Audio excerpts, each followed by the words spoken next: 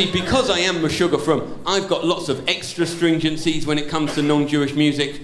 Like, obviously, I never listen to women singing. I never listen to songs with swearing in. I never listen to bread during Pesach.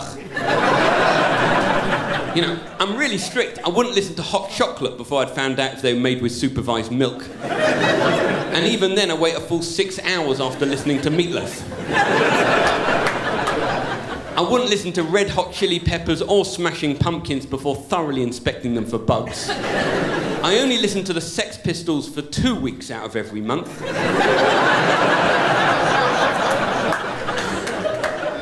And even then, I insist on referring to them as the Marital Relations Pistols.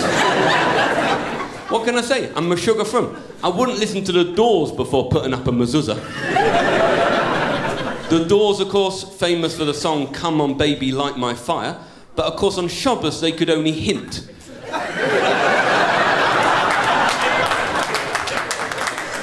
So it became, come on baby, it would be nice if I had a lit fire. What a shame I forgot to light one myself already.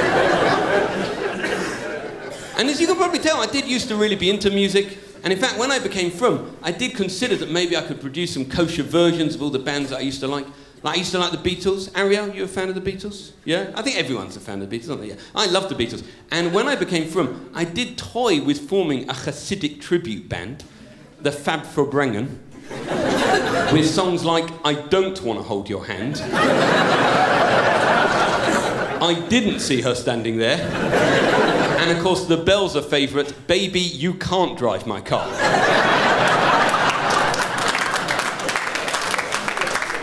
Unfortunately, I couldn't find anyone who had both payers and a mop-top haircut. So.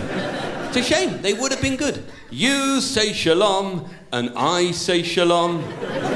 Shalom, shalom. I don't know why you say shalom, I say shalom.